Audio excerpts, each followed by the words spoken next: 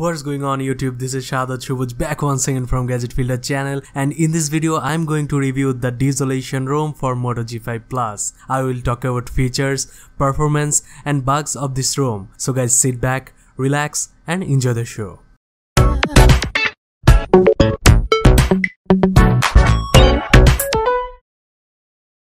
So before going for review, in this channel we cover gadget reviews, apps and game reviews and custom ROM reviews just like this one. So if you are new here, consider subscribing. So any further ado, let's go ahead and see what we have got in this ROM. This is the latest version of Desolation ROM. This ROM comes with 5th July 2017 security patch, and this is the latest patch. Also it is based on Android Nougat 7.1.2 and the kernel they are using is a custom kernel which is LineageOS kernel. So in the settings menu there is desolated core settings. Here you will get all of the tweaks or customization of this ROM. First there is status bar. Here you can customize battery, clock, carrier level and network traffic in the status bar. Then there is device interaction.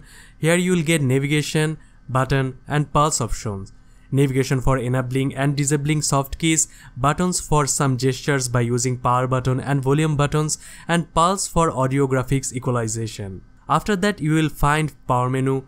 Here you can add some shortcuts to the power menu. Then there is customization options for quick settings panel, notifications, miscellaneous, lock screen, as well as you will get slim descent mode which I find really awesome, and there is blur personalization. With it you can blur the background of the status bar and quick settings panel. Most of all, if you want to change the whole internal look of your phone, there is OMS support of the Substratum theme engine. The performance of this ROM is good.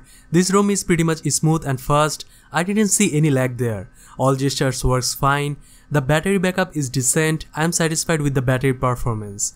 The camera of this ROM is not that good. They uses open camera app.